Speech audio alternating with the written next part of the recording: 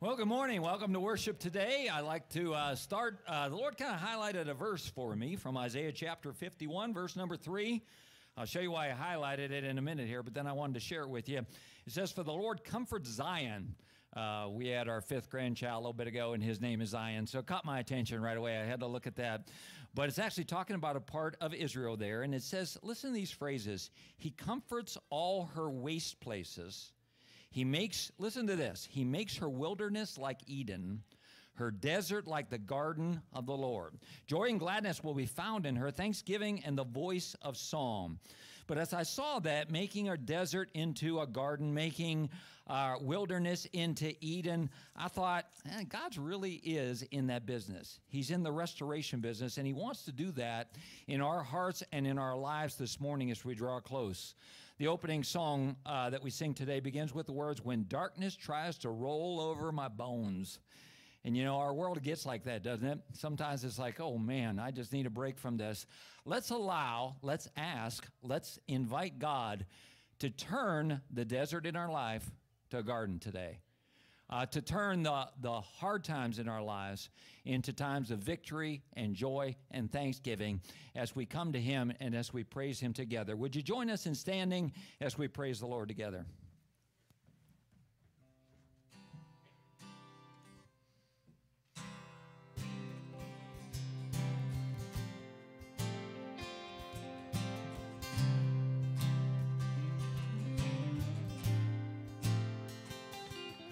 When darkness tries to rule over my bones, when sorrow comes to steal the joy I own, when pain is all I know, I won't be shaken, I won't be shaken. 'Cause my fear doesn't stand a chance when I stand in your love. My fear doesn't stand a chance when I stand in your love. My fear doesn't stand a chance when I stand in your love.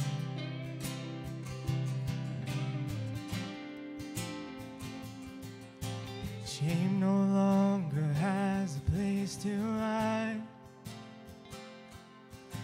I am not a captive to the lies. I'm not afraid to leave my past behind. I won't be shaken, I won't be shaken. 'Cause my fear doesn't stand a chance when I stand in your love. And my fear doesn't stand a chance when I stand in your love. And my fear doesn't stand a chance when I stand in your love.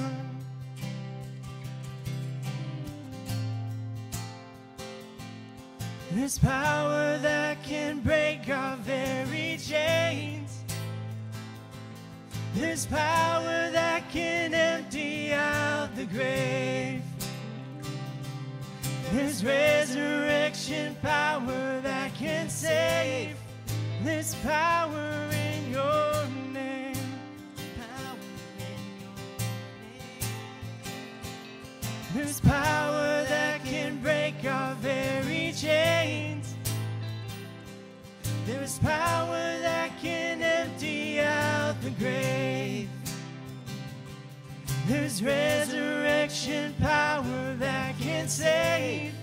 There's power in your name. There's power in your name. My fear doesn't stand a chance when I stand in your love. My fear doesn't stand a chance when I stand in your love. My fear doesn't stand a chance when I stand in your love.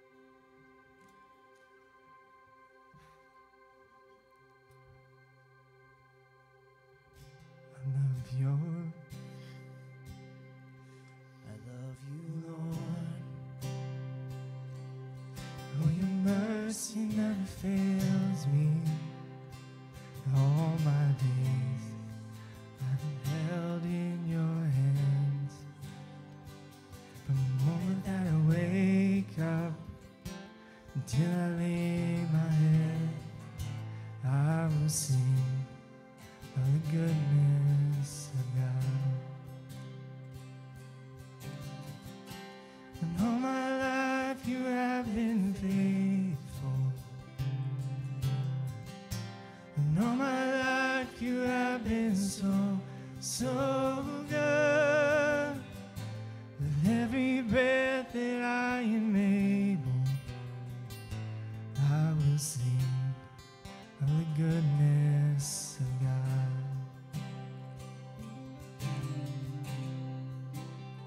I love your voice.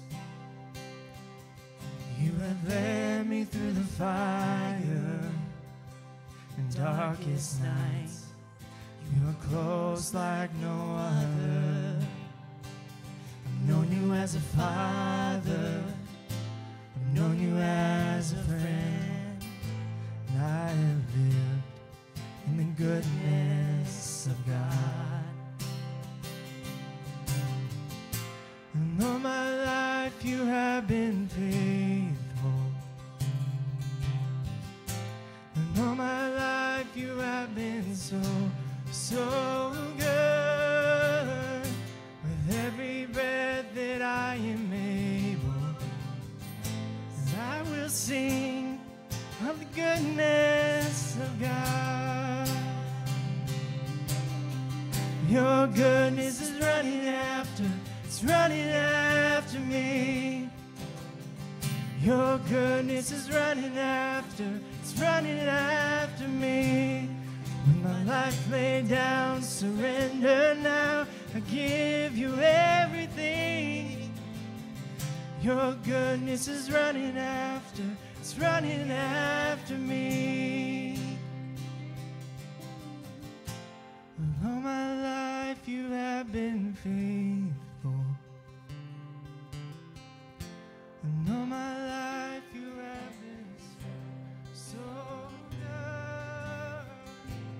With every breath that I am able, I will sing of the goodness of God. I will sing the goodness of God. Amen. You may be seated. That is a great truth that we get to put into practice right now. With our breaths that we have, we are able to sing, and we get to keep doing that. So I'm going to quickly go through some announcements so we can stand right back up and continue our worshiping of our Savior. The first announcement I have is for small groups here at Community. Jason talked about them a couple weeks ago, and he told you about how when we come together here at Community, we have Sunday, and we talk and we mingle, and small groups is another chance for us to continue to build that community at a deeper level. It allows us to get to know each other more than we can just on Sundays, and then that community, when it grows, it allows us to support each other in times of need. It allows us to lean on each other when we have burdens, and it allows us to celebrate with each other when we have exciting times in our lives. And that small group session, the next one we have, is starting here on January 20, or at least the week of January 28th. If you want more information about that, there's a couple ways you can get it. You can go on our website, and it'll tell you all the different small groups we have, or you can come up and talk to me, and I would love to get you plugged into a small group. So if that's something you're interested in, please do not wait on it. Let us know so we can get you plugged in quickly. There's a women's book club that is reading through the book right now, but they will be having a meeting on Wednesday, January 31st. I think that's correct. Did I say the right day? Yes. And then they will also have another meeting on February 28th to kind of wrap up the book. If that's something you're interested in, Stephanie Graham is running that. You can go talk to her, and you can catch up on the reading so that you can be a part of that women's book club. We have a family skate night coming up. This is something that we've done the last few years, and I think one of the years Dan even got laughed at a little bit and a little, hurt by how he was laughed at. But that's okay. I think he's recovered. Nope, the way he's blinking at me, he has not. So don't bring it up. He doesn't like it. But anyway, we have that coming up here soon. That is on February 5th from 6 to 8 down at Nibco in Elkhart. If that's something you'd like to do, it is $3 for the skate rental, but we'll all be going over there and having a good time. We don't have a slide for this, but this is something we are trying to start here at Community. We're going to try to be forming a missions team. There's somebody who's going to be, that's volunteered to run it. We have one of our elders who's going to be a part of it, but we need more members of that team. So if you're interested in what our church does as far as supporting our missionaries, and you might want to be a part of that team, please come up and talk to me, and I'll get you plugged in with the folks that are forming that team and let you know a little bit more of what it would entail if you were to be a part of that team. But we are passionate about missions here, and we want to be better at sharing that with you, and we think a missions team will help us do that. So that's hopefully we'll have a slide next week, but that's something that is up and coming here, and if you are interested, please let me know. And then finally, if you'd like to support what God is doing here at Community, there's a few ways you can give. You can give online through our website or the Church Center app, or you can do that through the boxes that are located by each entrance. So let me pray, and then we'll get back to using our breath to worship like we just sung about. God, thank you so much for Community.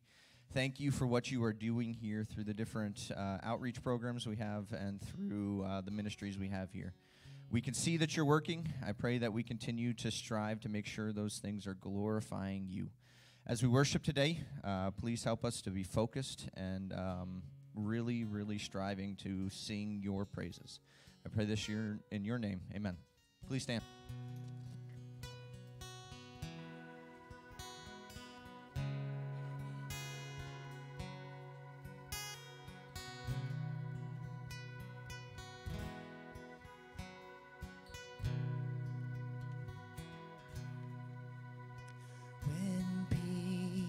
Like a river attendeth my way, when sorrows like sea billows roll,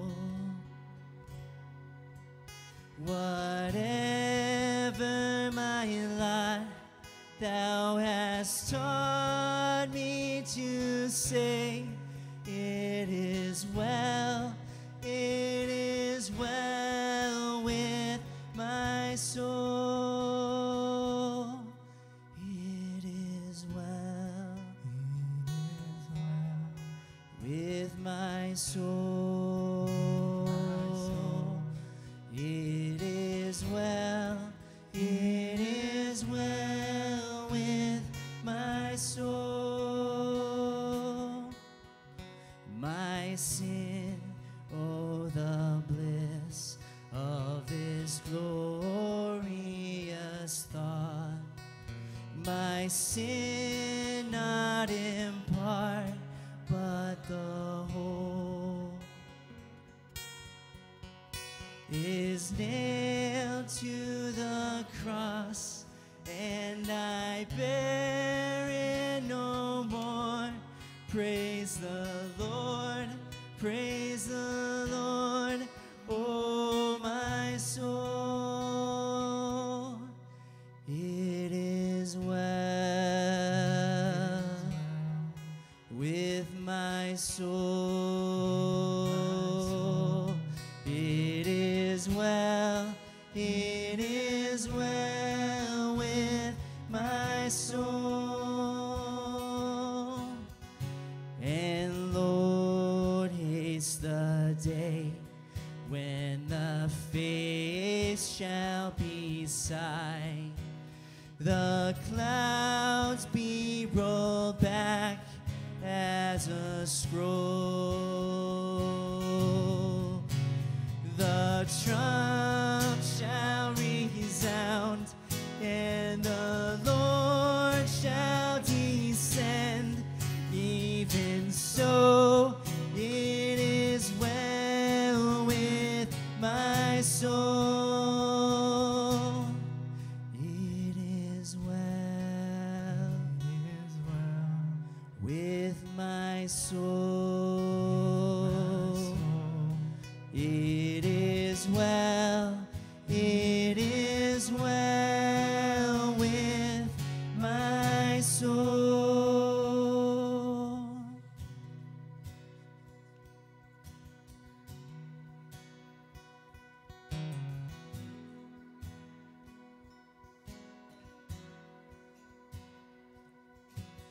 You stood before creation,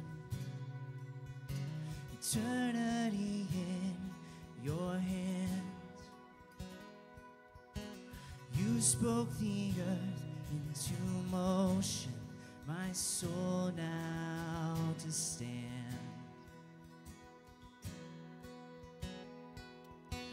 You stood before my failures, carried the cross for my shame. My sin weighed upon your shoulders, my soul now to stand.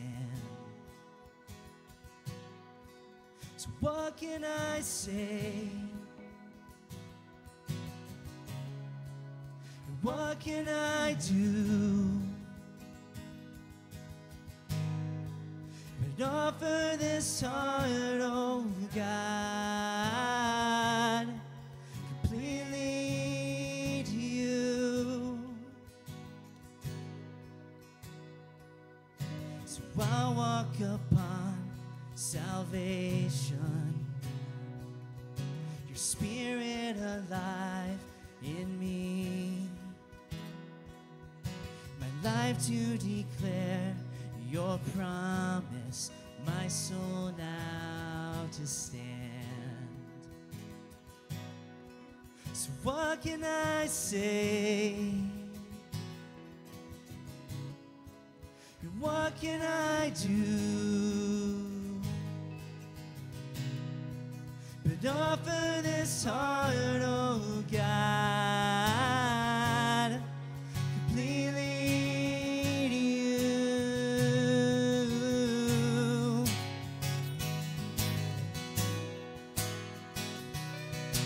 Sing this out, church. So I'll stand with arms high and heart abandoned in awe of the one who gave it all. And I'll stand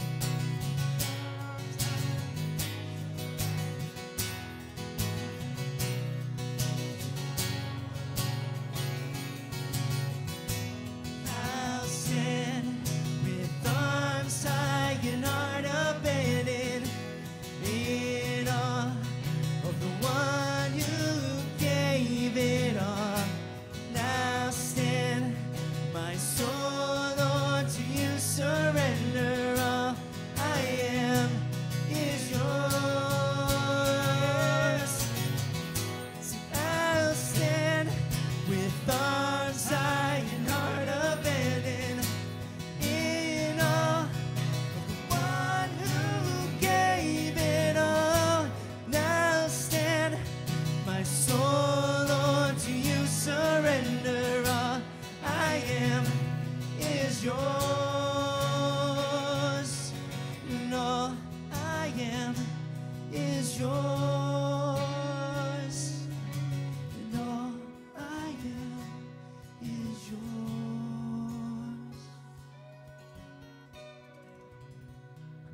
Father, indeed, what can we say? What can we do?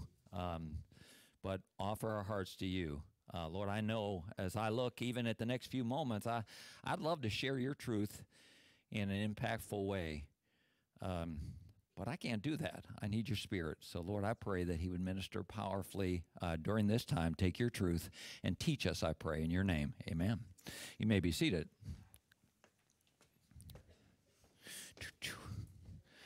Okay, before we get into our text, which is in the middle of 1 Corinthians chapter 1, before we do that, just two things I wanted to mention real quickly. One is, I want to do a commercial, okay? February. I probably should have worked this in last week and this week like that, but in February, we're going to do a series, I don't know, we're going to call it something about winter, like the winter of your life. But what we're going to do is God's Word gives us some tools for dealing with pain and grief and heartache. One of the main sources of that is in some of the Psalms that are called Psalms of Lament. okay, of heartache and dealing with that. But they're great resources that we have to learn to cast our cares upon Him, to deal with a world that has a lot of problems that we weren't really made to deal with. What I mean by that is sin entered the world, and darkness and sickness and disease and all this stuff, and people are like, why is life so hard? Because we weren't made to deal with all this. But Jesus said, I'm going to enter into your life, and I'm going to be with you in all these things. I'm going to help you through this. So I'm kind of excited. We're going to take a 4-week series in February, because February has 4 weeks, so I put that all together on my own. And we're going to look at some of the songs of lament. So that's coming up in 2 weeks. For this week and next, we're going to finish up 1 Corinthians chapter 1. Before we do that, one more quick note. My wife got me these, what do you call, fleece-lined pants for Christmas. And I thought, it's cold. Today'd be a good day to wear them. And I did, and then I put the sweater on that my son got me. I got to tell you, I am really hot. So should I pass out in the middle, I just thought I'd warn you of that. Don't be alarmed. Dennis, if you could come finish the sermon, that'd be a good thing. Somebody needs to take over, because it's entirely possible that I could hit the deck at any time. Okay, we are going to look again at the power of the cross, and we're going to read a section. I think, okay, you know how they talk about this part of the country as being the flyover section? Really makes us feel good, doesn't it? You got your New York and you got your California, and this is the flyover states that nobody cares about. There are some sections in Scripture that I think sometimes we fly over. I don't know, what that's all about. And we're going to look at a section and really kind of dig into that. We're going to land, if you will, in a section like that. Remember last week when we started this book of 1 Corinthians, started to look at that, we said that this is a long letter that was written to a bunch of believers who had a bunch of problems.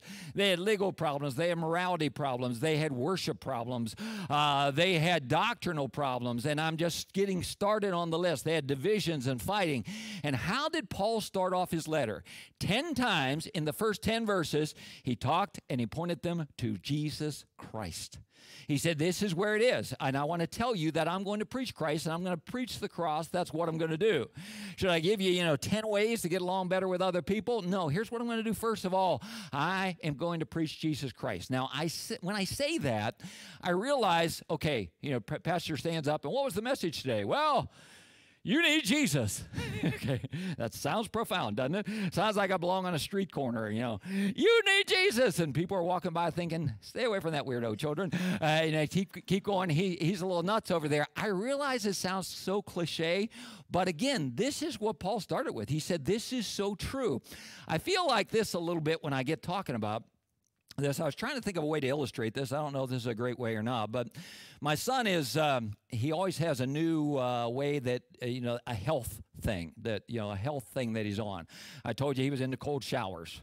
Okay, he's like, Dad, this will really help your life, and I'm like, I don't care.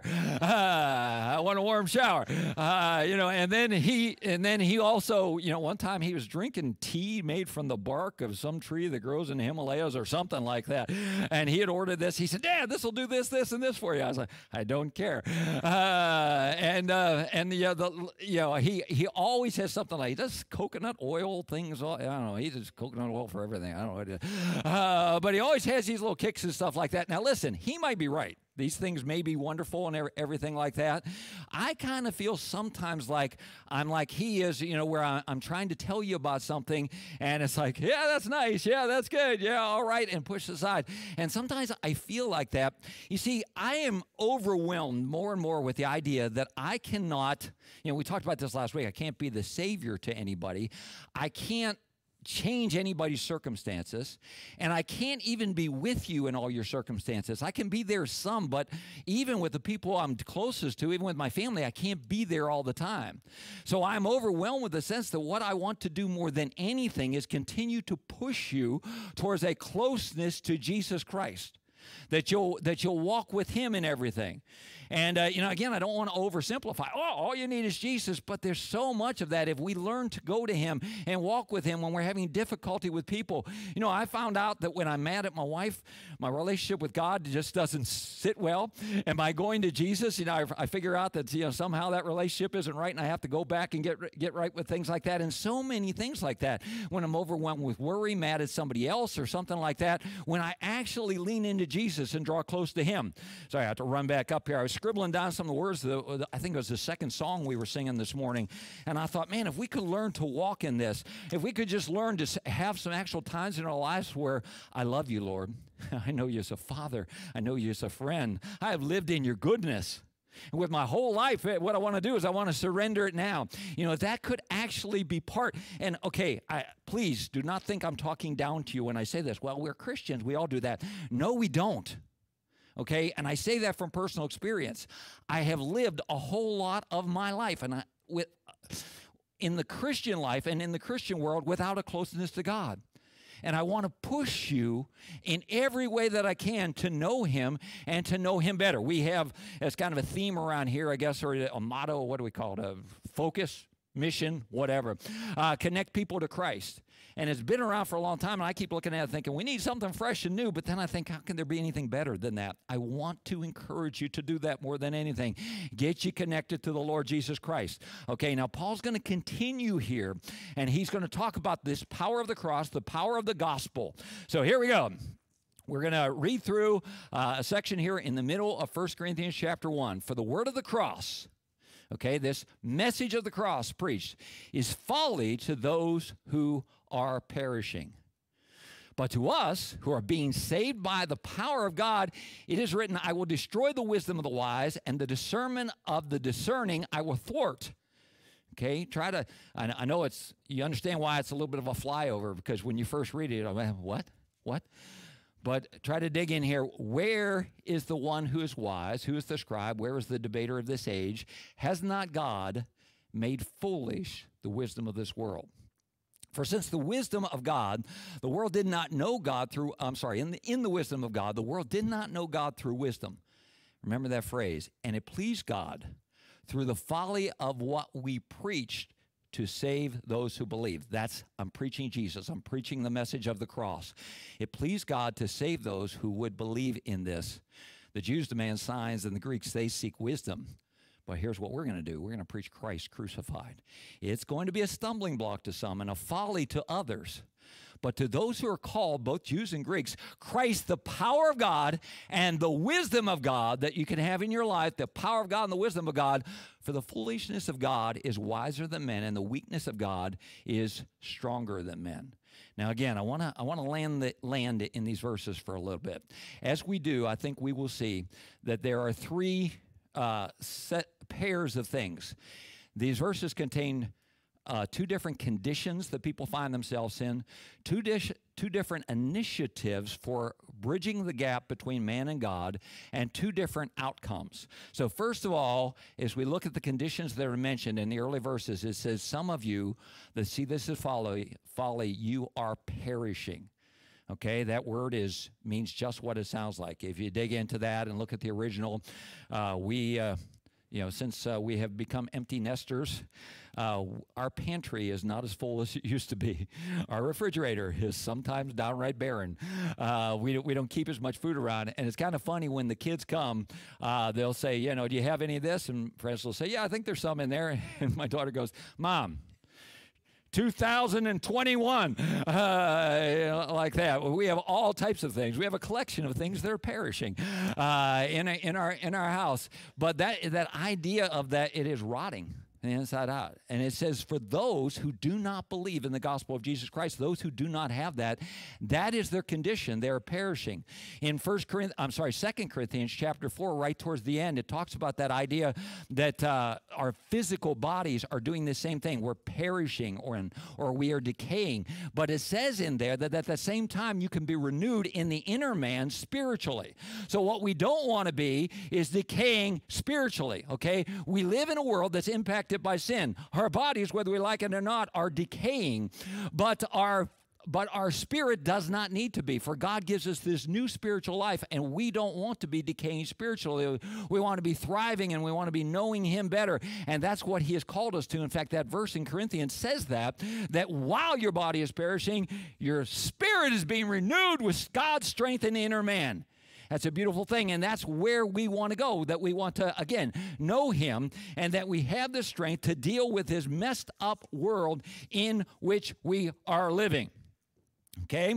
So, the outer self is wasting, the Bible says, but we want to be renewed in the inner man. Well, by the way, one last thing about the decay here for a second, or the perishing. They say that one of the best signs, if you will, of spiritual decay is if we become more and more content being away from God. Okay, we get comfortable in that. That's why studies say that most people who convert to following Jesus Christ do it in their younger years.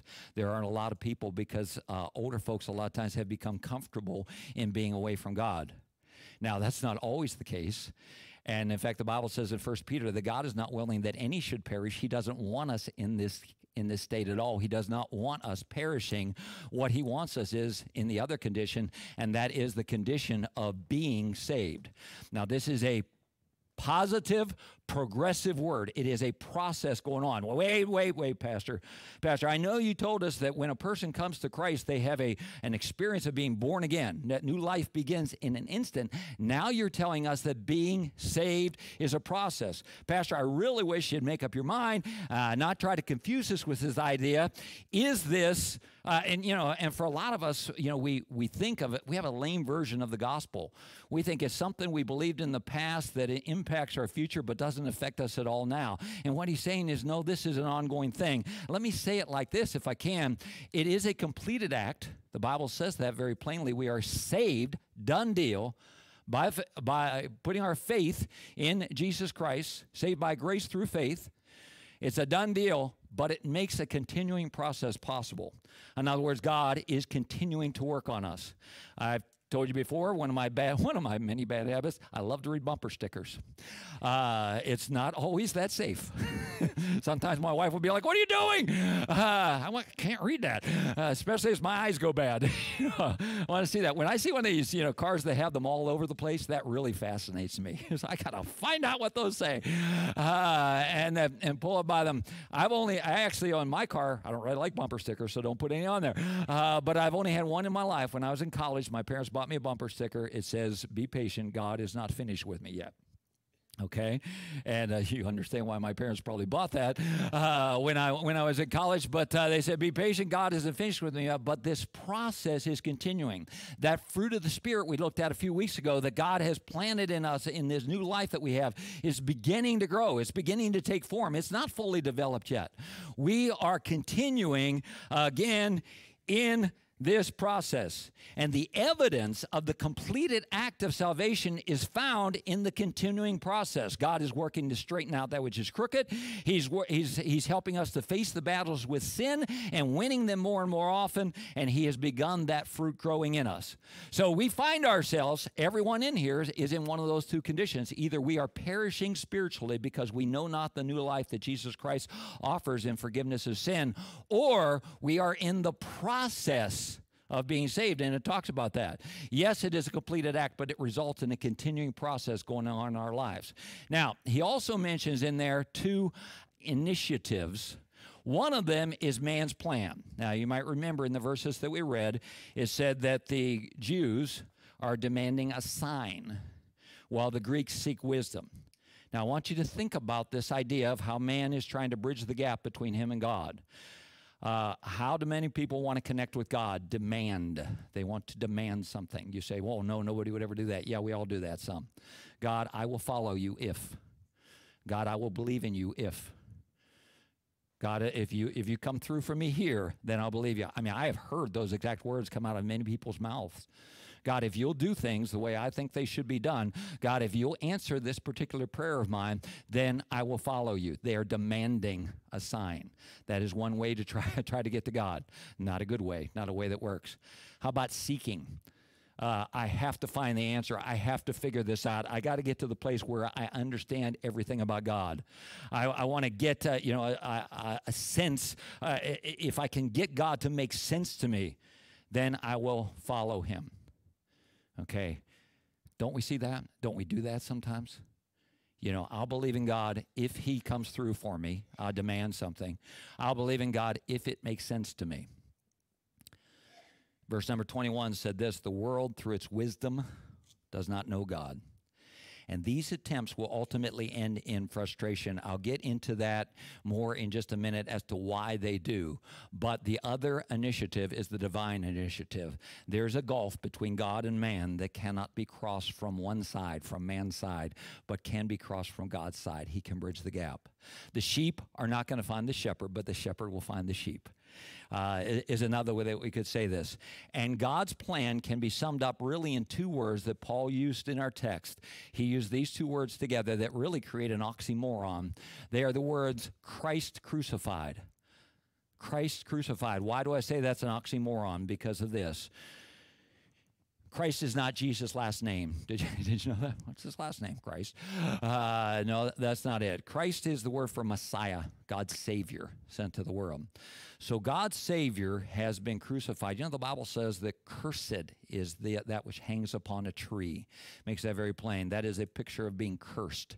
So what happens is when I say Christ crucified, we have God's Messiah cursed. It almost doesn't even make any sense. It doesn't fit like that. You know, wait a minute. How can the Messiah of God become cursed for us? Now, we'll develop that a little bit more in a second here.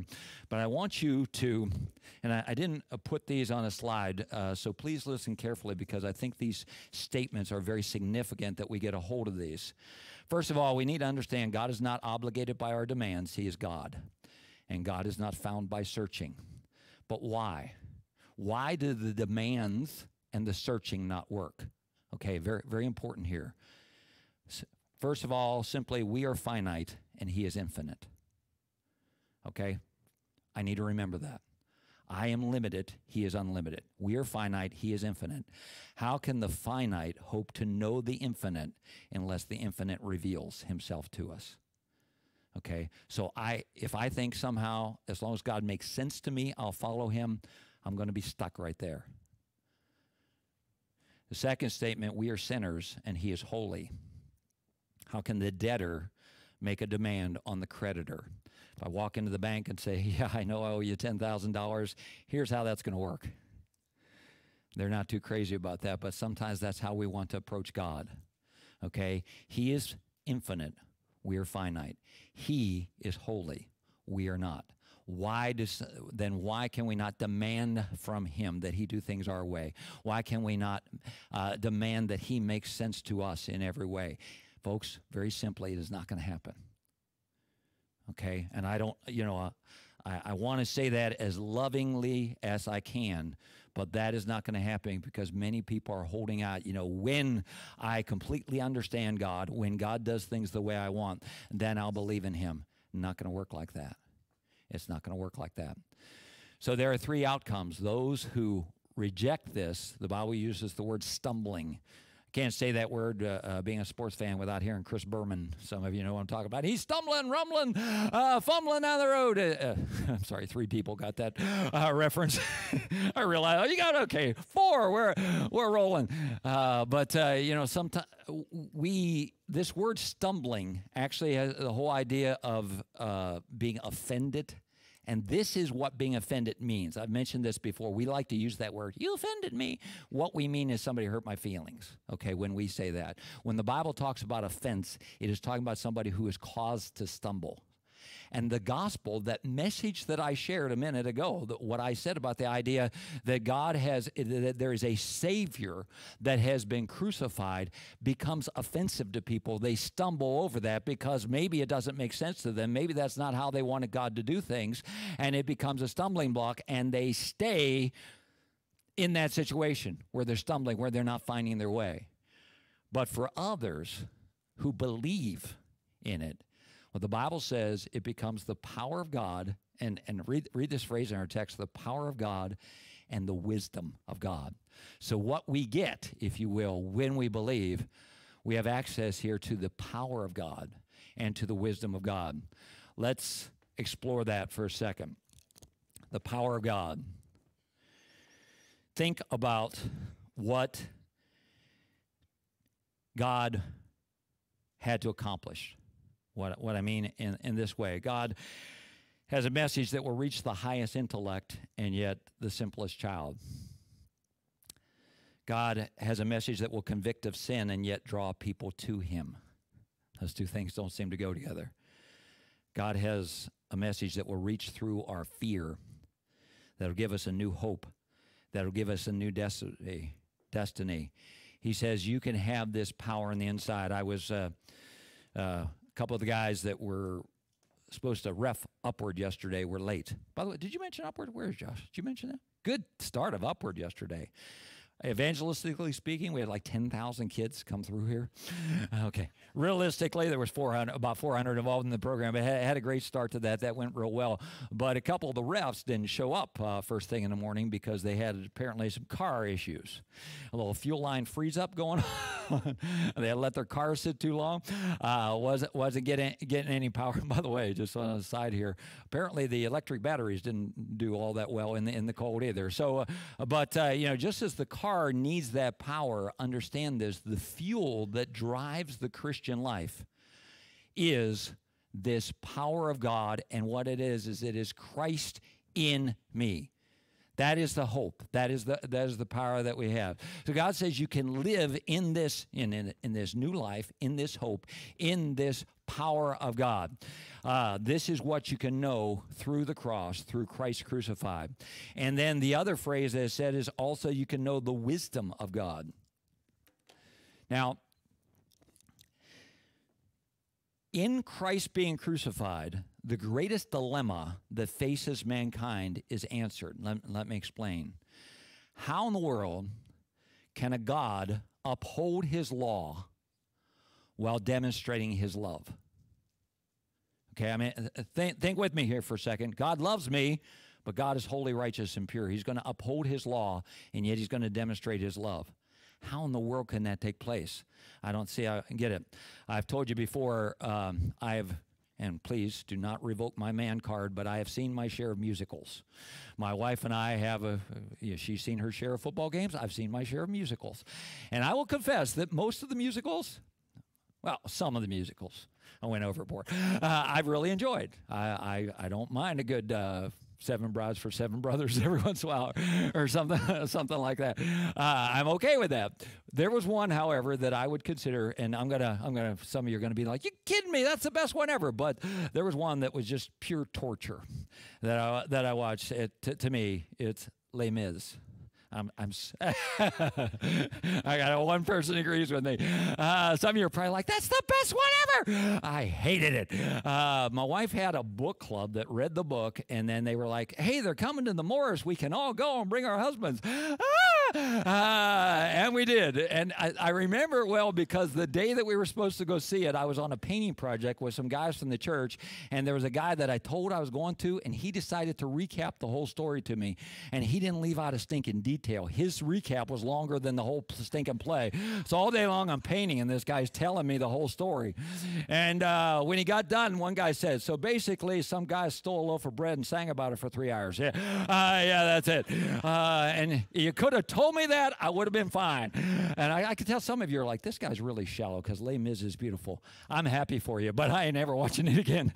But anyway, the reason I brought that up is I do know enough about the story to know that what's this guy's name? Jean-Claude Keely. That's not it. I don't know here. Jacques Cousteau. I don't know who he is. Some French guy. I thought somebody would yell it out. Somebody who knows that. But anyway, I know this guy stole bread because he was starving, and possibly to feed his family too. I'm not real sure, but I know.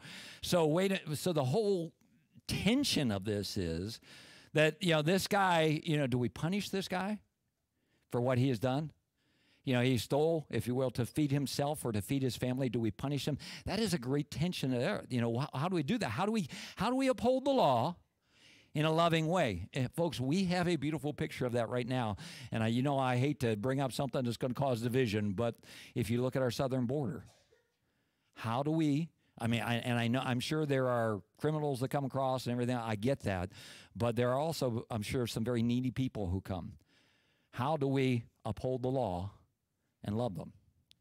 It's tension, and I don't have an answer. I'm not going to give you one. I don't have one, but that is exactly what I'm saying. In the cross, that's where that tension is satisfied. You see, what happened is this. Jesus took the full weight of the law and the full penalty of the law upon himself so that we might know his love. Okay? Man, if you get nothing else, get that. Jesus took the whole weight, the whole penalty of the law so that we might know that we are loved, so that the full extent of the law is poured out on him so that the full extent of love can reach us. That's just an amazing thing here. A songwriter wrote it like this. He said, "We worship at your feet where wrath and mercy meet." In Jesus Christ, wrath and mercy meet perfectly. And understand that. And I get, as I mentioned before, I get more and more impressed with, upon my heart, what my role is here, okay? The Bible talks about somebody, who gets the lead as being the shepherd, that God puts you into that shepherd. And for sure, I want there to be food available for you when you come, some teaching of the Word of God. But so much more, I want so much to get us connected to the great shepherd and get you there.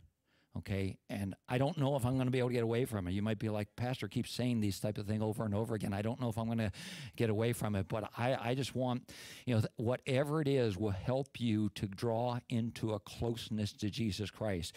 If that means beginning a journaling experience in your life, whatever that means, somehow developing a quiet time and a closeness to him, I'm going to keep pushing on that. And yes, I know we're all different and that will look differently, and I've mentioned that before.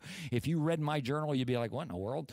It wouldn't be well written out and everything like that, but it has just been so powerful in my life and so needed in my life for me to make sure that I am stopping on a regular basis and spending time with Jesus Christ and talking to him. And it is so powerful when things become overwhelming and I don't get it. And I've had a couple folks say to me this week, Pastor, this whole death thing and sickness thing, I can't take it anymore, and I get that, and I've been there, and I understand what you're saying, and when those times come, it is so powerful for me to just stop and tell Jesus what's going on in my life and talk to him and to know him and to draw on his strength that he has for me in my life. And I am going to keep jumping up and down and pushing that. Listen again, back to 1 Corinthians. We could go through and we could say, hey, wait a minute. Look, he's addressing immorality here. This immorality, I'd be preaching the word. Immorality, this is wrong. He's addressing fighting in the church. Some of you, sorry. Also, I need to do that southern thing, like that when I'm preaching, but I need to bring out, the things like that and the fighting and everything like that. But I want to start and dwell mainly on where Paul started and he dwelled. He said, hey, number one, we need Jesus to be the center of what we're doing here. And that means you need Jesus. Pastor, I don't know how to deal with the heartbreak of my kids right now. I'll be honest, I don't know. I can't give you something. I don't have it. I don't have, the pastoral cliche or anything like that's going to turn this around. But I do know that in the mess that we live in here, Jesus said this, I will be with you always. Okay, right now, we're in a temporary mess. Just like we are saved, but we're still in the process of becoming more like him. This world has experienced the Savior that has come to this earth, but he has not set up his kingdom yet, and we still live in a messed up world. And I've got nothing to give you if I don't push you towards a personal relationship with Jesus Christ. Listen. Community, Pastor Josh is talking about it, and it's very important. I want you to have a Christian community. I want you to have a creed. I want you to know what you believe. Community and creed. I want you to have a whole different culture about your life and following Jesus. That would be great. But listen, community and creed and culture are great, but Christ is what we ultimately need. And only as those other things, move us into that relationship with him. I would love to see you all be able to take, one of the songs we sang this morning or another worship song that you love and just bow down before Jesus tomorrow morning and sing it to him and praise him. I'd love for you to be able to do that. And I so much want the times that we gather here together on Sunday morning to be a time when, Hey, I'm going to keep saying this too. We ain't singing just to sing, okay? We're not doing that. Think about, okay, sharing this with the worship team today. Think about what the early Christians sacrificed to get themselves together to worship God. Don't you think that might be an important thing if they were willing to risk their entire lives to do that? We need this, folks. We need to get together, and we need to turn our attention towards Him and praise Him and worship Him. I'm going to invite the guys to come back up, the worship team, and it's here today, and David and Barry and Trent are going to come back up and lead us in the song that we started with. Never get caught up in going through the motions, okay? Doesn't mean you have to sing and jump up and down, but maybe just even close your eyes for a minute and think about what we're singing. Stuff like that. Maybe just to stop for a minute and think about the fact that the Messiah that God sent became accursed for you. Why did He do that? So that the law could be met and love could be demonstrated. Perfect picture of what happened there. May the Holy Spirit of God teach us and help us to understand that truth. Let's stand together and worship some more.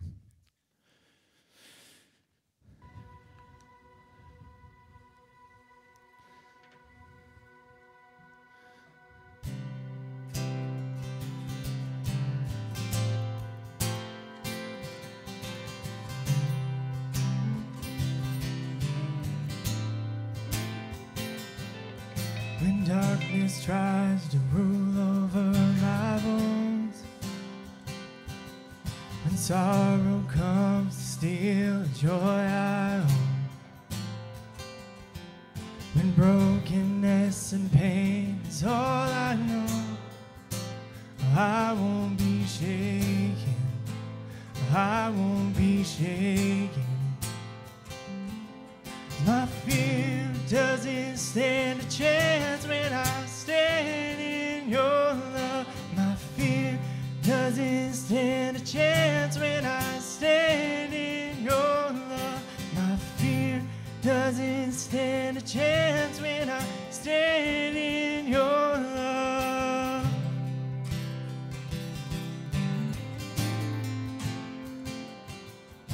Shame no longer has a place to hide, and I am not a captive to lies. Oh, I'm not afraid to leave my past behind. I won't be shaken, I won't be shaken. 'Cause my fear doesn't stand a chance when I stand in your love. My fear doesn't stand a chance when I stand in your love. My fear doesn't stand a chance when I stand in your love.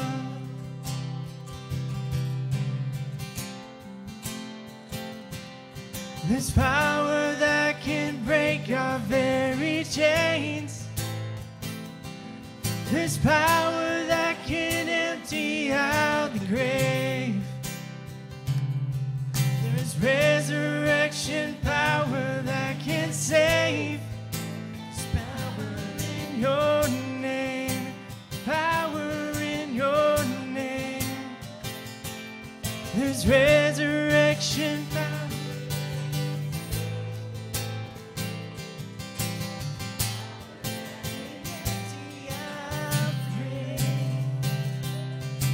Resurrection power that can save. There's power in your name. There's power in your name. 'Cause my fear doesn't stand a chance when I stand in your love. My fear doesn't stand a chance when I stand in your love. My fear doesn't stand a chance when I stand in your love.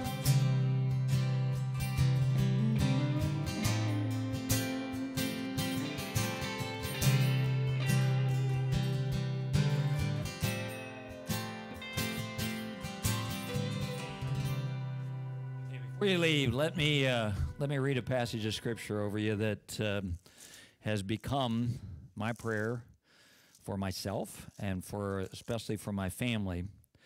But in the book of Ephesians, in chapter 3, the Apostle Paul wrote this to the church. He said, "For this reason I bow my knee before the Father, from whom every family in heaven and earth is named, that according to the riches of his glory, he may grant you to be strengthened with power through his Spirit in your inner being, so that Christ may live in your hearts through faith, and that you, being rooted and grounded in love," my fear doesn't stand a chance when I stand in his love. I ought to make that into a song and sing it sometime. "That you, being rooted and grounded in love, may have strength to comprehend," that you may be able to understand with all the saints, with all those who follow Christ, what is the breadth and the length and the height and the depth, to know the love of Christ that surpasses knowledge, that you may be filled with all the fullness of God. One last thought here. When you pray, where do you see Jesus? What I mean is, you picture him in heaven, sitting on a throne. Maybe you picture him in a chair sitting beside you. Both of those are quality. They're good. Do you ever realize that he's here? I know I might be freaking something out. I know he's getting weird on us here. I understand it, but the Bible makes that very plain. The Bible says that in the Old Testament, his dwelling place was the temple, but that in the New Testament, it says that now the Holy Spirit has come and his dwelling place is in his temple, and that our bodies are his temple, that he lives inside of us. Just want you to think about that a little bit. Again, I'm trying to do everything I can to say, hey, folks, we got to draw close to Jesus.